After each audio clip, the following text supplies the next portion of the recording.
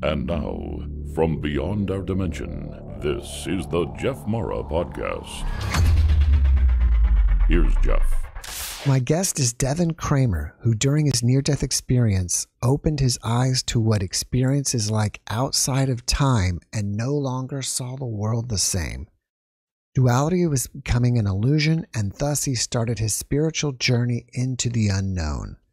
Devon, thank you for joining me and welcome. Thank you for having me. I'm excited to be here.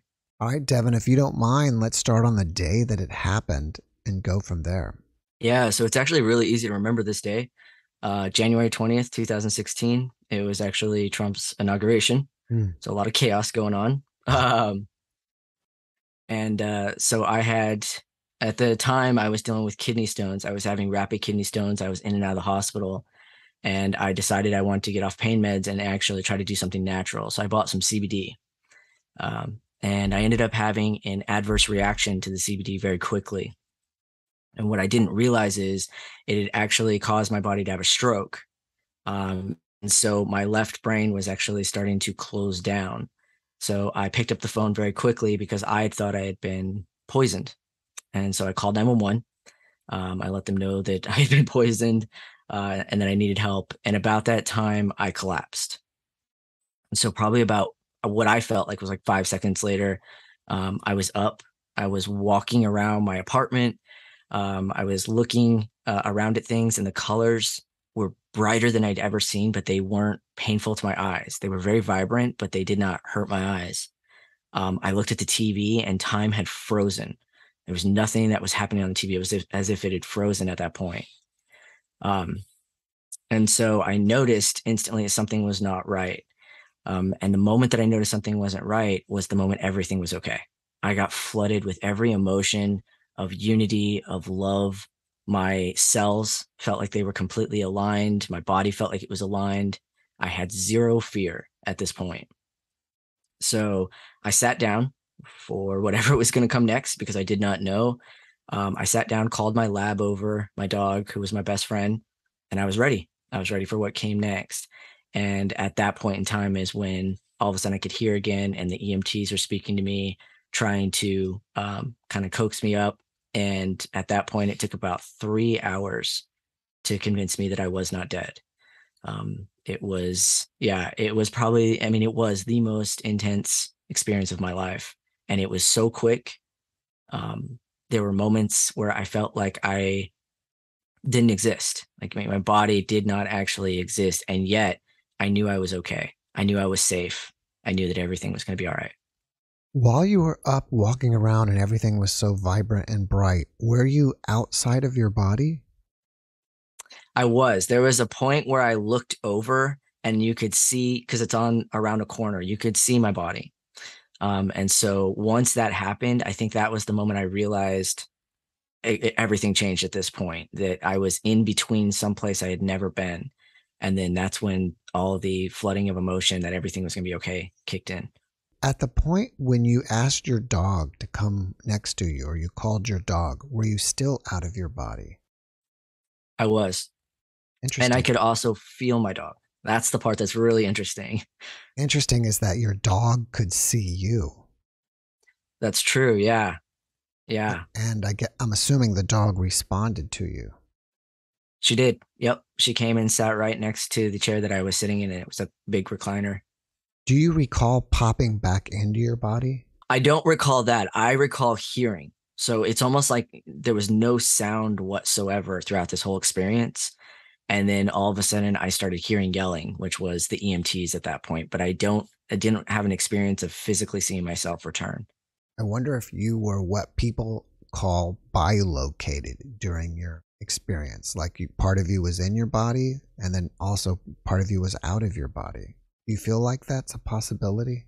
I do, mainly because of the fact that I returned to it. I feel like if that wasn't the case, I would have went on to whatever, came next, but instead actually returned. So I felt like maybe there was a connection still between myself alive and myself in the afterlife.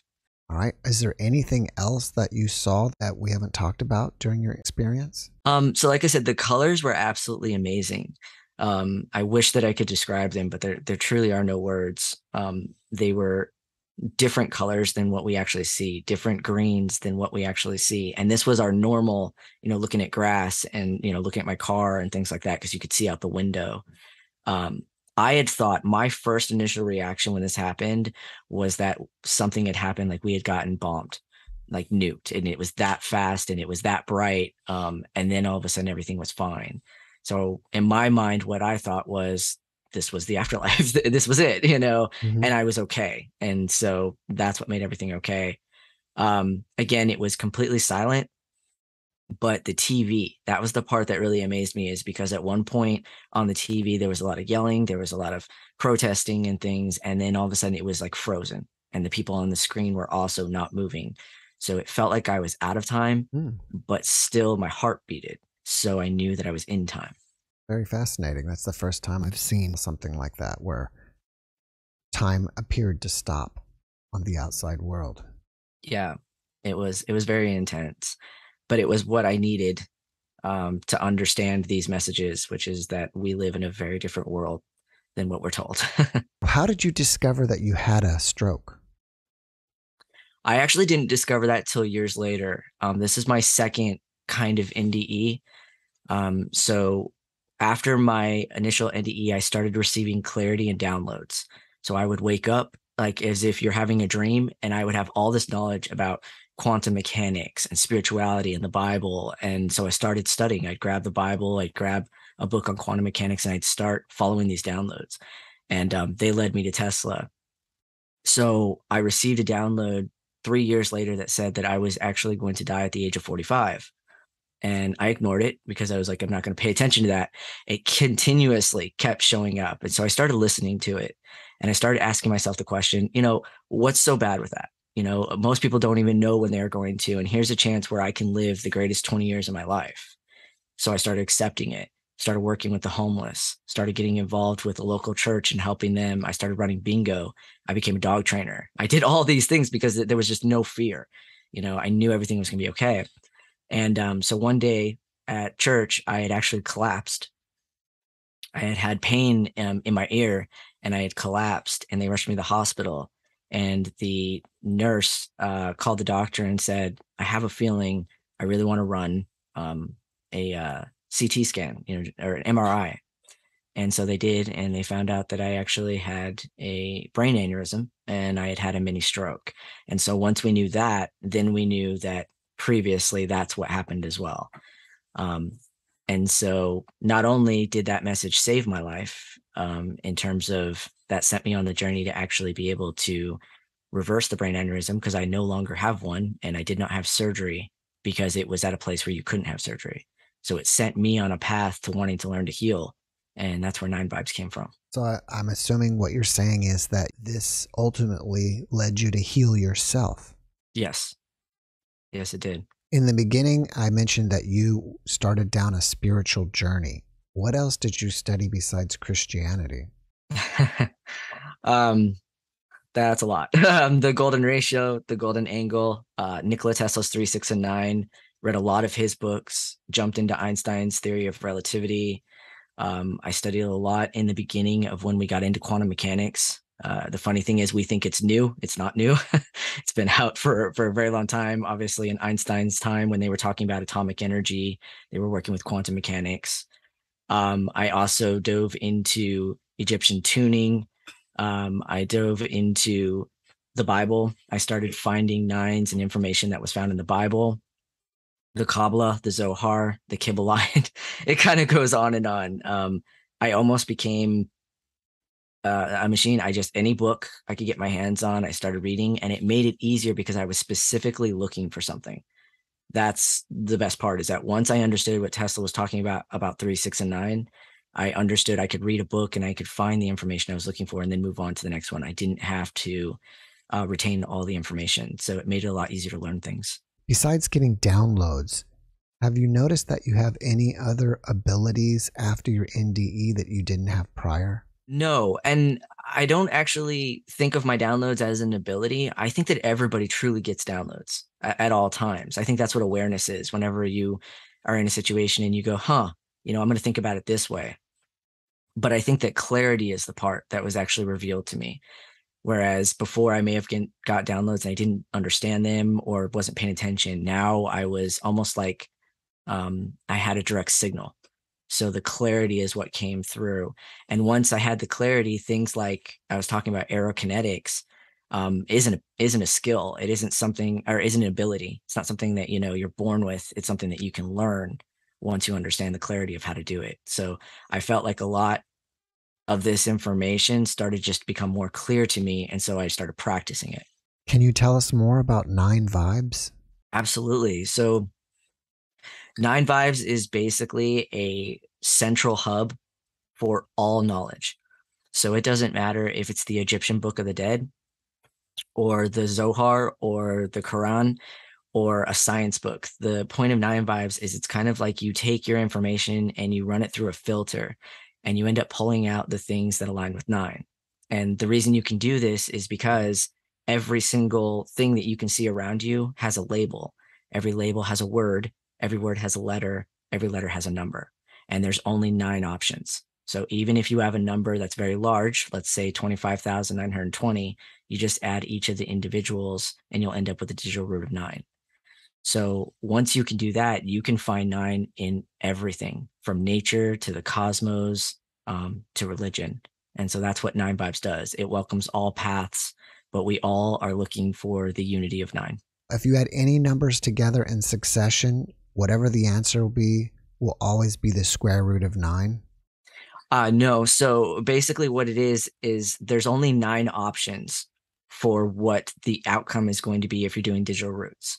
1, 2, 3, 4, 5, 6, 7, 8, or 9. So in other words, if I were to take 2 plus 2, all right, you end up with 4.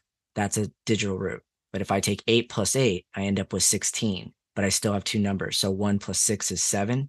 That would be my digital root. So no matter how big the number gets, you keep adding it until you get only one singular digit. And since the number 10 has 2 digits, it can't actually be one of the 9. So you stop at 9 and everything will fit within those categories. It's like if you had a box, 1, 2, 3, 4, 5, 6, 7, 8, 9, and every word and every number will fit into one of those boxes. I'm just trying to do the math in my head and trying to remember that. I've seen it before and I'd forgotten about it, but it's nice to kind of review that again. So if we have like 6 plus 7 is 13, and then you end up with 1 plus 3 is 4. Correct. And then, so 4 would be the digital root. Okay, digital root. Tell me that again. What is the digital root? Yeah, so a digital root is basically where you take any outcome of the answer to a math equation and you just keep adding it until you only have one digit left. So you can go all the way, let's say you have 22, 2 plus 2 then gives you 4, so the digital root is 4. So it doesn't matter how big the number is or how small the number is, you're only looking for 1 through 9. It'll only be 1 through 9. Oh, okay, I understand what you're saying now. Does each number 1 through 9 have a significance? Kind of like, the what is that? The Fibonacci sequence, where the ones that are not divisible, 1, 3, 7, 5. Yeah, it's actually amazing because when you split up the 1 through 9, you end up with that 3, 6, and 9 that Tesla was talking about. So for instance, if you were to write out 1, 2, 3, 4, 5, 6, 7, 8, 9, and you drop out the 3, 6, and 9 he's talking about, that leaves you with 12, 45, and 78. So if you add those up, you end up with 3, 6, and 9. So it's always hidden there. 9 is always there. If you were to add 1 through 9, you get a total of 45. 4 plus 5 is 9. But if you take off the 9 and you just add 1 through 8, you get 36, and 3 plus 6 is 9. So whether it's there and you see it, or whether it's not there because you don't see it, it's still prevalent. 9 is still going to be there. So each one of these numbers, it's not that they represent something special. It's the fact that each one of them fit together to create that 3, 6, and 9 flow. And once you're living your life in a 3, 6, or 9 flow, then you're living aligned with nature. Because when you get down to the mathematics of how nature was created, such as you were talking about the Fibonacci sequence, that's basically just taking a number that came before to the present number and you get a new number, and you keep doing that to infinity. It's, the bunny sequence of just hopping and keep going to infinity. Or you're talking about Benford's law, which is a law that governs everything. They used it in Enron whenever they were able to find out that they were changing their numbers because it didn't follow Benford's law. It doesn't matter what you're talking about. The highest you can actually go in a digital root is 9. So no matter what you're discussing, it will fit into one of those boxes. And that makes it easy to find patterns. How do we apply the theory or the science of nines to our lives and get benefit from it? So I love this question because you can do it in many ways. There's something that's called a 369 calendar.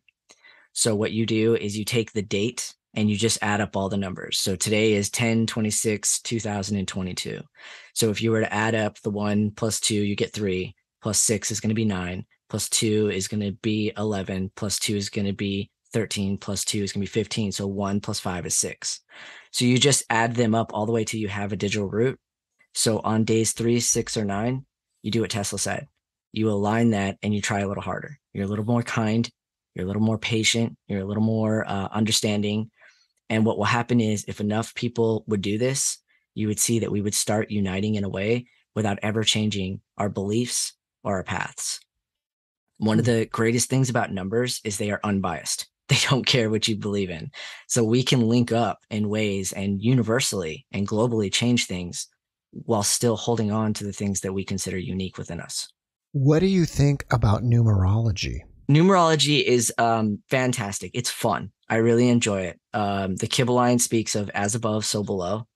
So whether you're talking about following the cosmos or whether you're talking about following just like birth dates, I have done some research to find out that on the day that you're born, you can link it to the star that was in the sky that gave more of the element that is in your body. So nitrogen, oxygen, carbon, these are all directly linked to when you were born. And so you have more of it in your body than other people. There are many ways you can do numerology. And I think that one of the things that I stand on is that there's truth in all, but not all is truth. So it's up to us to find what really resonates for us. How do you apply 9 vibes to the Bible? To the Bible. So this is one of my favorite things because I was raised in the church. So finding a way to actually link mathematics and science back to the church is good for me because I believe that it's about bridging things, not getting rid or burning things down. So for instance, that circle that you were talking about, the 9 where you add the 9 at the top and then 1, 2, 3, 4, 5 in terms of vortex math all the way to 9. If you were to put a triangle, an equilateral triangle, and rotate it, you will actually reveal the 7 chakra frequencies in unison if you rotate it around. And so in the Bible, you can actually go to Numbers chapter 7, representing your 7 chakras or your 7 candles, verse 12. And as you continue going through that, it's going to reveal to you the 7 chakra frequencies as well. So it's all directly connected. You can look at Jesus's walk, right? So if you take Jesus in gematria is 4, 5, 6, 6, 6. And 4 plus 5 plus 6 plus 6 plus 6 is 27, and 2 plus 7 is 9. So whether you do it from a Hebrew side and follow the Kabbalah and the Zohar, or whether you do it from a Christian side, you're able to find 9 in all the different books and all the different stories. Does 9 vibes apply to the Merkaba? It does. Again, the as above, so below. So the one triangle is going to represent a certain amount of numbers that's going to add to 9. The bottom is going to be, so it's going to be 147 at the top or 174, depending on how you view it, and 285 or 258 at the bottom. And so that's going to be your 6, and top one's going to be your 3. So put them together and you have a 9. At a point in your life, do you just start seeing these sequences and 9s everywhere? Yes, you do. At least you start to notice them. They've always been there because of the fact that when you really look at the amount of numbers that would be used to create this matrix that is the universe, again, once you reduce it down to the 9 digital roots, you can find patterns much easier. You can find the Fibonacci to the golden ratio much easier. And so it makes it a lot easier to follow these things. For those people out there that don't know the golden ratio, can you explain them for us? Yeah, so all of nature is created using the golden ratio, and that's all the way up to the cosmos, all the way down to the cells. And so it starts off as Fibonacci, which is the 0 plus 1 ends up being 1, 1 plus 1 ends up being 2, 2 plus 1 ends up being 3, 2 plus 3 is 5. So what it does is it takes the number before and it adds it to the present number to create the next number. So when this continues going on, it gets closer and closer to what is called the golden ratio, 1.618. So it's like almost like it's trying to reach perfection, but it never actually gets there. So this is how nature actually designs. It uses Fibonacci. If you look at like a pine cone, you'll see the inside of the pine cone is very choppy, and then it becomes perfection as it starts to spiral out. Or if you look at a nautical shell, it's the same thing. It's very choppy in the beginning, and then it starts getting, closer and closer to perfection. So the golden ratio is the level of perfection in nature. Aren't fractals based on the Fibonacci or the golden ratio? Yeah, so fractals are definitely based off Fibonacci or also the golden ratio. Again, everything starts as the Fibonacci and goes into the golden ratio. Fractals are things you can find in crystals because that's how they actually expand out. Whereas in nature, you don't actually find as much fractalization as you do in certain elements. So you were a Christian before your experience. How did this affect your faith in Christianity? It affected it greatly. I was raised in the church where we were taught that you don't say things because you open doors. I actually have a family member who was born with a disease that made it to where the church kind of told us that as long as we stay on the path, that person won't get sick or won't get worse. So we lived in a lot of fear. And for me personally, this was the most powerful experience that removed fear for the first time in my life. So since it removed that fear, did it change your view of Christianity in any way? It did. It didn't change the view in terms of condemning it. It actually changed the view in terms of having compassion for it. Because what I realized is that if you actually knew this information, what Tesla was talking about, what Einstein's talking about, Mozart knew it because he used it in his music. If you actually lived this information, you wouldn't need the Bible and you wouldn't need the church. And so I understand how they use this because of the fact that they haven't figured it out. If they had figured it out, they would have been moving on with their own lives. And so I actually just felt more compassion for people who are still seeking this very specific path because there's so much more out there. And it's about getting off the yellow brick road. You have to trust in something greater than yourself. And that's a very difficult thing to find in religion. You mentioned that you practice aerokinetics. What Yes. is that? So aerokinetics is basically the understanding that all around us is quantum energy. And quantum energy only has one option, or two options. It's to be seen or not be seen. That's the most amazing thing about quantum computers. The moment that we observe a quantum computer, it's now officially a paperweight. So it can choose to be seen or not be seen. The double slit experiment also proved that. So when you're working with aerokinetics, what you're doing is you are learning to have a relationship and a bond with the energy you cannot see around you, the same way you would with like a dog.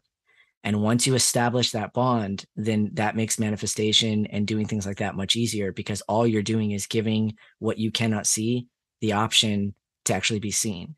So when you're doing aerokinetics, what you're learning to do is you're learning to move and interact with unseen energy, such as the wind to move your pinwheel.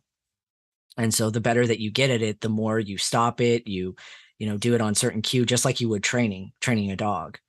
And so it's just energy work. And so whether you're doing it in aerokinetics, which just means wind, or whether you're doing it hydrokinetics with water, you can also do pyrokinetics, which is obviously fire. So it's about tapping into the sentient energy that is in our elements. Since you use the word kinetics, is it about moving the energy? It is. It's about collaborating with the energy. So a lot of times when people hear that, they think control. But it's about the bond, the same way it is, like I said, with an animal. You don't control the animal, you collaborate. And so, yes, it's about collaborating and being able to move and shift energy. So in aerokinetics, are you outside in nature? Perhaps you're able to feel wind or breezes and, as you say, collaborate with them and move the energy? Yes. So everything starts out in nature because that's where the relationship needs to be established. And so you can actually borrow energy from trees. You can borrow energy from the sun.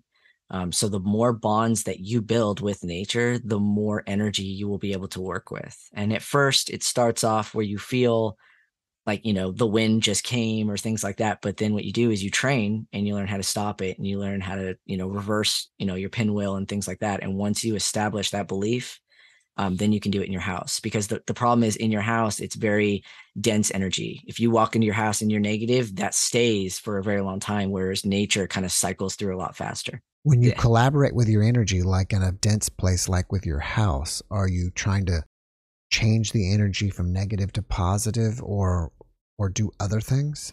So in following 9 vibes, you wouldn't actually be able to change the energy. You can change yourself.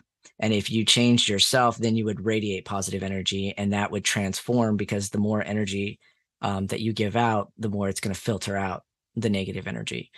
It's kind of like if you have a cup and it's got dirt in it. If you keep pouring in fresh water, sooner or later that dirt is going to flow out of the cup. So that would be a lot of work, though. That's one of the reasons why I start my students outside.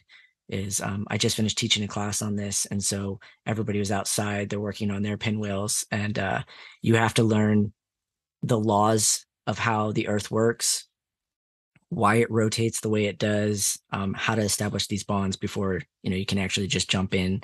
But I always start people outside because of that cycling. Nature cycles through positive energy much faster than we do. Have you ever thought about your experience and how the energy was during that experience? Everything was bright and colors that you can't explain, and compare that to the work you're doing now. Yes, I believe that what I experienced was a world where the ambient energy, the quantum energy that I'm talking about, was flowing freely. That's why I was in time and not in time. It was like time had a choice whether or not it wanted to even be there. Light had a choice how it wanted to actually shine and reflect. We're taught in science that the sun shines rays, the object absorbs all the ones it wants to, and then leaves the color that it wants on the top surface to basically, be seen by our eye. But when you get into the Kabbalah, it teaches you that there's a lot more to that there's a choice that's involved in that. And then there's an observer, which is why you see what you want to see. And so I feel like in that situation that I was in, it was like watching little fairies light up, but simultaneously. So that's why I saw things different than what I did. A lot of near-death experiencers will say that the reality on the other side is more real than being here in 3D realm. Was that the same for you? Actually, no. It was not the same for me. In fact, I think the reason that I came back is because of the understanding that I live by this quote that says that by yourself, you are everything, but without another, you are nothing. And it doesn't mean nothing, which, usually means something negative. It means that there's nothing to compare, that you're actually something, right? If I'm the only person that exists in this world, who would tell me that I was handsome? Who would tell me that I was kind? Because there's nobody that, I can be kind to. So in that situation, I think that what it showed me is that what comes next is okay, that you're safe, that it's not to be feared. Because one of the things that religion does teach you to do is it teaches you to be on edge at all times. Because obviously, if it's your last moment, you want to make sure that you're aligned and that you have, your ducks in a row. And so for me personally, it removed all of that fear for me. And because it removed all of that fear, I was able to just trust it and step into it. Do you fear death at all? I do not. I do not fear death at all. I don't fear how you can die, because I know that in that moment, your brain gets flooded with so much that you don't experience that moment. So what people see on the outside can look terrifying and it can look scary, but what is actually happening on the inside is the most kind, compassionate way that you could transition from this life to the afterlife. Are you saying that, like, if you see somebody dying and they're in pain and agony, that they're not really experiencing that? They're already on the other side? It would depend on the situation. Obviously, if you're in pain and agony and you're not at the end of your life, pain and agony is what keeps you alive.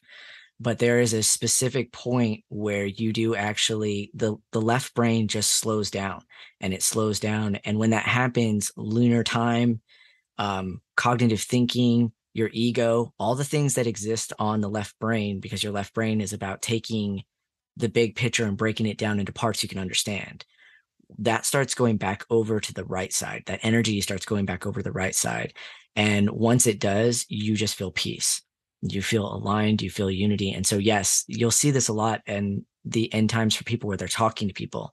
They're closing doors, they're wrapping things up because they're safe. They can do it in this. They can talk to that person that abused them, or they can have a discussion with the person who hurt them because they know that they're safe in that environment. It's quite common for a near-death experiencer who has been involved in something very traumatic, like hit by a car or something like that, that they actually pop out of their body before that assault on it happens. So they don't actually even experience that. How would you explain that? I would say it's the exact same thing. I think that what is happening is when you say pop out of your body, there's no actual science to show the pop out of the body, but there is science to show that that left brain can't handle what's happening in the situation. And since time doesn't exist, you could be in that 1 second that truck hits for 7 years. Time doesn't exist the moment that left brain shuts down, because your left brain is the only thing that holds time. So if you're on your right side, then yeah, you would feel like you were popped out of your body and you were safe. It's interesting. I'm not debating you. I just never heard before that your left brain is the one that holds time, as you said. Yeah.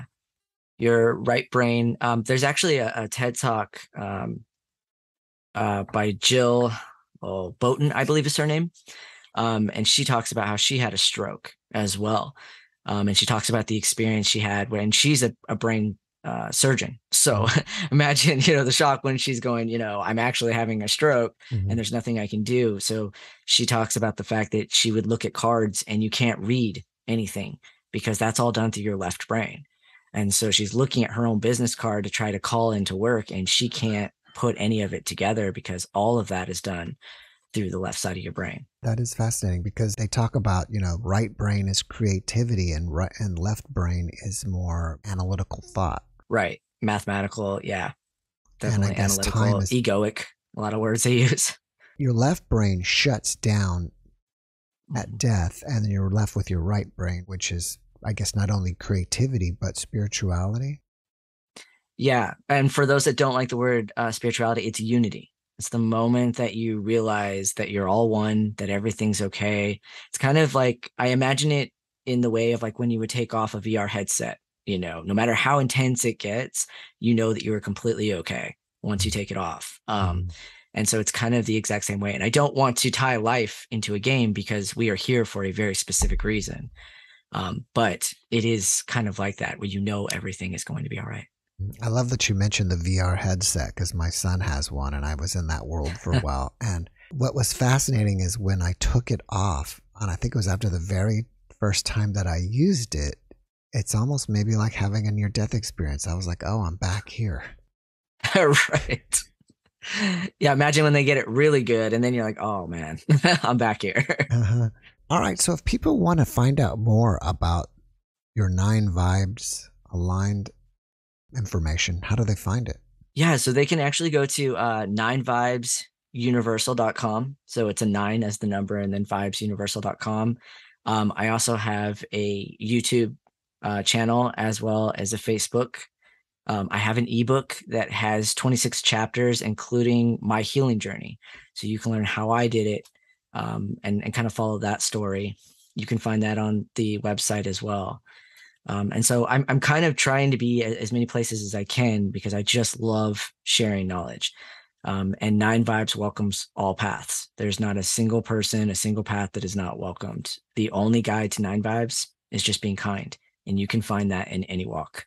Your ebook is called 9 Vibes Using 9 as a Cipher. Do they find that Correct. on your website or Amazon? You can find it on both. You can find it on the website and on Amazon.com. All your other social media places named your 9 Vibes or 9 Vibes That's aligned? Correct. 9 Vibes Universal. If you type that in, you'll find everything. What do you think inspires you about your near-death experience? Well, losing fear.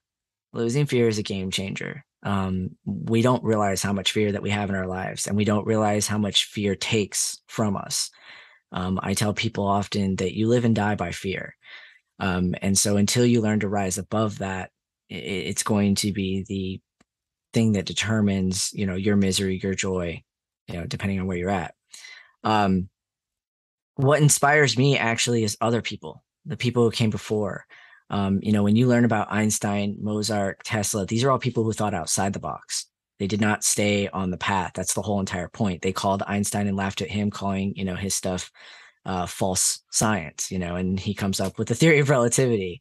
So I'm very inspired by people who are willing to expand past the bounds that we're supposed to stay within, because those seem to be the people that really change things. And so for me personally, I think that a lot of these downloads are going to come to a clarity or an answer that's really going to help people. It's going to change things, mainly because for the first time ever, we're exploring the possibility of using morality to create technology. Because if 3, 6, and 9 are aligned with positive and positive vibrations, positive frequencies, we could actually create a technology that was based off of something positive and moral versus just arbitrary. After watching this podcast, people may want to reach out to you and ask you questions. Are you open to that? Absolutely. Absolutely. I believe I train, I have classes, I have mentorships, and I have breakthrough sessions. I believe in bonds with people. I don't want to be somebody who isn't reaching out or communicating with people. So yes, you can absolutely send me a message. What's the best way to do that? You can do it at 9vibesuniversal@gmail.com, or you can send me a message on Facebook. You could just send me a message. Almost all of them come through. All right. Do you have anything else that you're working on that you would like people to know about? Currently, I am working on a class on cryptocurrency. I had some people who came to me and really wanted some help understanding it, and I was able to find some 9 vibes alignments, such as Bitcoin itself is a digital root of 9. I studied WD GAN for almost a year, and so I'm going to be sharing some of those patterns and how he was able to predict the market. As I said, I do training classes. I have beginner classes, advanced, and self-mastery. But mainly what I'm working on outside of all that is I'm working on the Seder Square and working on trying to show how the Seder Square actually not manipulates, but can collaborate with fusion.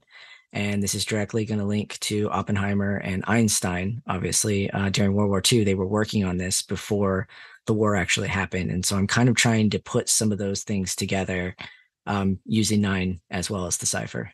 Did you have any after effects after your NDE? I did. So other than the downloads that I talked about, I actually started seeing the flower of life as if it was like a contact lens in my eye. So I would see it, I would see like a light, and then I would see all the different Vesica Pisces that would make up a flower of life. And the really interesting thing is I didn't know what a flower of life was. So I couldn't figure out what it was that I was seeing. And when I started studying 3, 6, and 9, I started learning about the flower of life. Then I learned about the Platonic solids. And so I started then really focusing on sacred geometry. What is the flower of life? The flower of life is a universal symbol that you can find in all different religions and all different cultures. It's the understanding of, so at first you have a seed of life, which is 7 circles that are overlapping to create 6 Vesica Pisces. Vesica Pisces is just if you were to take 2 circles and overlap them, there's a space that is now created between the two, and that is called the Vesica Pisces. So if you were to continue expanding out by 60 circles, you end up with a flower of life. And within that is every point that you could to create sacred geometry. So you can have the tetrahedron, isosahedron, octahedron, dodecahedron, and cube all within the flower of life. You also have the Metatron's cube that's found within the flower of life. So it's the understanding of the curve and the line that come together to create our universe. It's fascinating because just yesterday I was reading about Metatron's cube, but it's nice to hear that the synchronicity is there, that it pops up again. Yeah, Metatron's cube is amazing. There's so much knowledge that is involved in that, especially when you apply the Fibonacci sequence to it. So if you were to put the numbers to it, there are very specific points that it hits in Metatron's cube that end up giving you those 13 circles that actually create Metatron's cube. All right, well, before we finish up, can you give us one last positive message? There is truth in all, but not all is truth. So no matter what path you're on, no matter what book you're reading, no matter what TV show or movie, you can find the truth. And the truth is going to be unconditional love. You can find it in every story. Even if you take something like The Matrix, you can watch it from the side of Neo and you can follow it and you can understand the unconditional love for his friends and everything, just as you can watch it from Mr. Smith, who just wanted a different option. He felt trapped. And so you can find that in everything that you're looking at. And that's what Nine Vibes is. It allows you to go into some of the dark places that you wouldn't go in your life with a flashlight for the first time. Devon, thank you for that message, and thank you again for being my guest. Absolutely. Thank you for having me. All right. Have a great rest of your day. Thank you. You as well. Thank you. Thanks for watching the JeffMara podcast. I really appreciate you. Another way to show support is through YouTube memberships. And if you do, there are loyalty badges and other perks depending on your level of membership. All you need to do is click the join button underneath the video to find out more. Thank you for your support.